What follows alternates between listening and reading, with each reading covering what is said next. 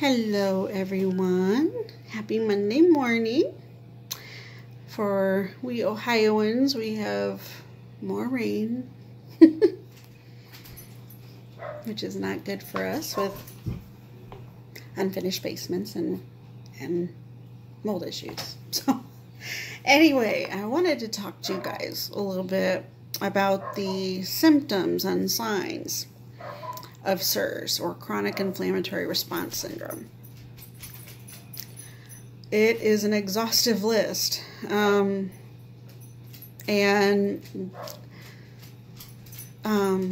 everything listed here is not even all the symptoms. So it's crazy what this can do to your body. I mean, it basically hijacks every system in your body. Mold, or biotoxins in general, which normally when you say biotoxins, you're talking about mold,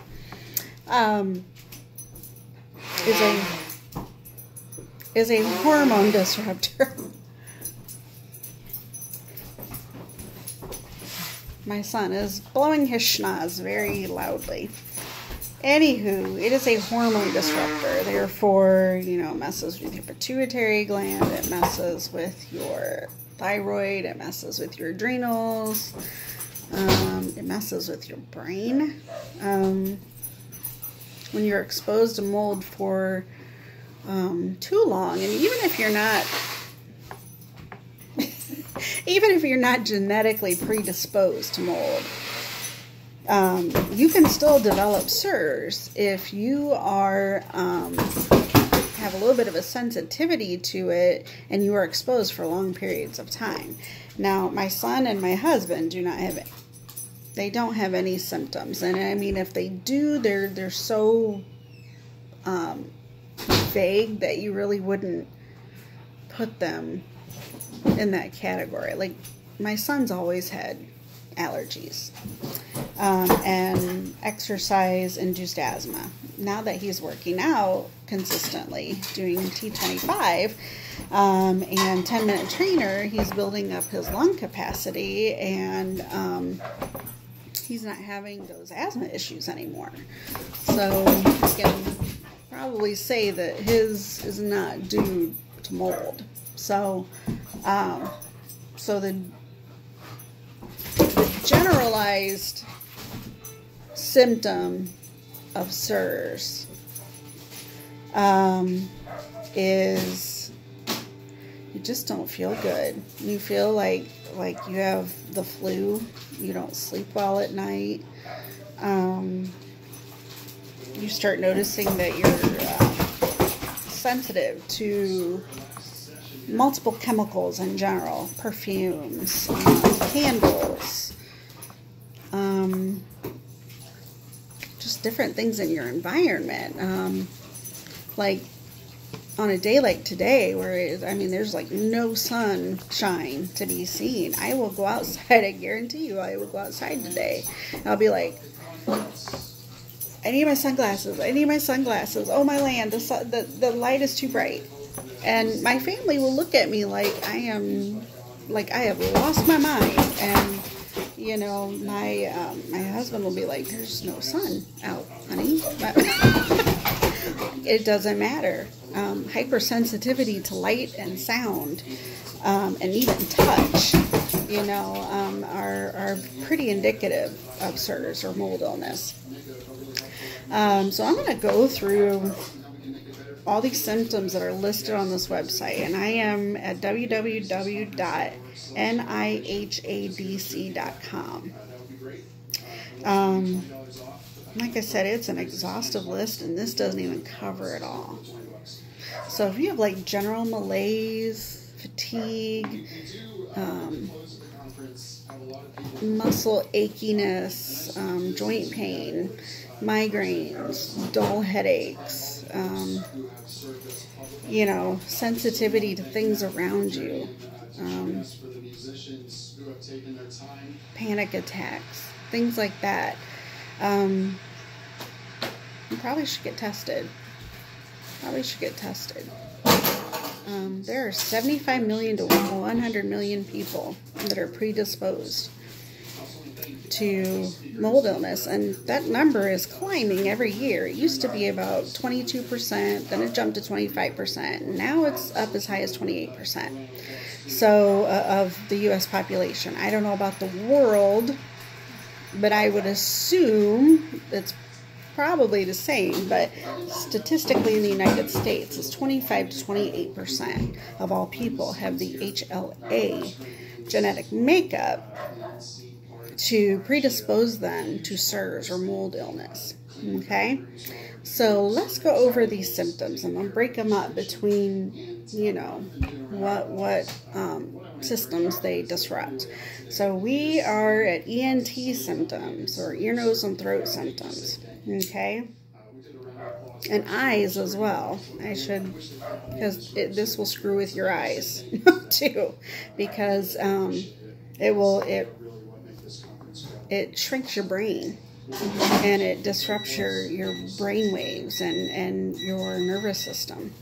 I mean, it just hijacks every system in your body. So the ENT symptoms: eyes, ears, nose, and throat symptoms.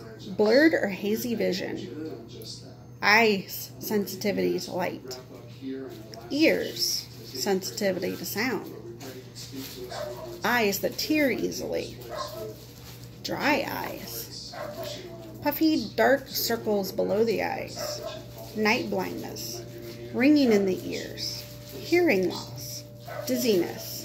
Sinus and nasal congestion. And I will add to that chronic sinusitis. Most of the time that's coming from a fungal infection.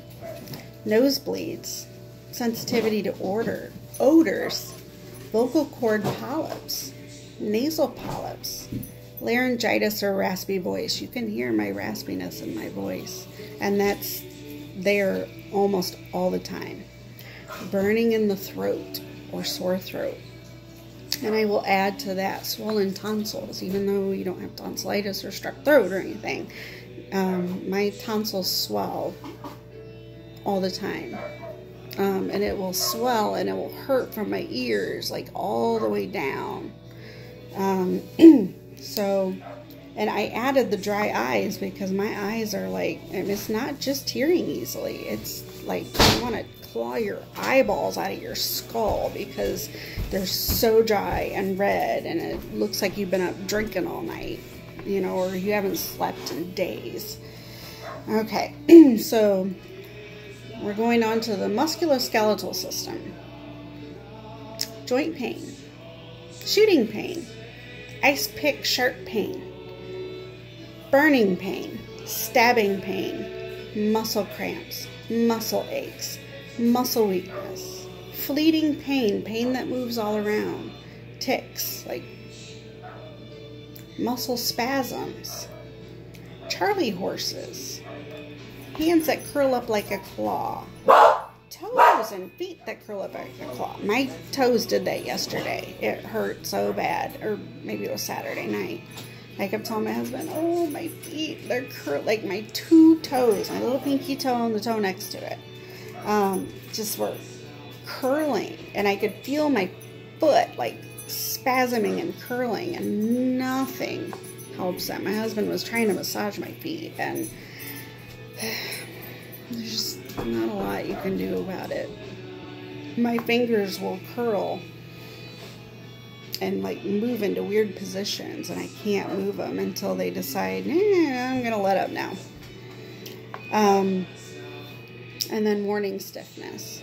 I will add to that fibromyalgia, which a lot of that sounds like fibromyalgia. Osteoarthritis, rheumatoid arthritis, lupus, MS. Okay? All related to mold. All related to mold. Doesn't mean that that's what's going on because you have fibromyalgia, because you have MS or lupus. But it's worth checking out, because if you can get rid of MS, if you can get rid of the lupus, if you can get rid of the fibromyalgia, or at least reduce the pain with it, why wouldn't you do that? Okay? Lung and heart symptoms. And yes, mold can cause you to have a heart attack. Okay. Shortness of breath, tachycardia, or a fast heart rate. I just did it. Now, you'll hear me a lot. Like, it's almost like I'm air hungry, like I'm gasping for breath. Like, you know, and I'll talk on the phone and run out of breath. I can't breathe. And for the longest time, I had no idea why, and now I know why. Coughing, wheezing, asthma, swelling or edema, heart palpitations, heart pounds intermittently.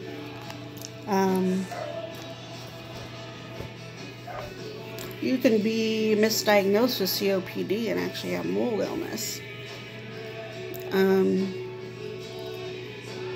It's just crazy things that happen with this. If I think of any other heart symptoms, you know, I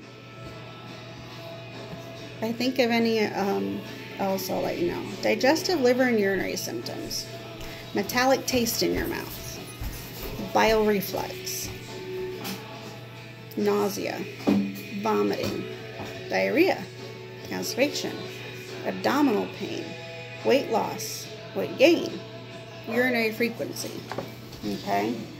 And a lot of times what's happening, and I'll add to that, I don't know if it's on here somewhere, possibly, but dehydration, chronic dehydration. What's happening is your endocrine system is malfunctioning because of the mold. And so it's storing all that fluid in your kidneys, and it's never getting into your cells to rehydrate you.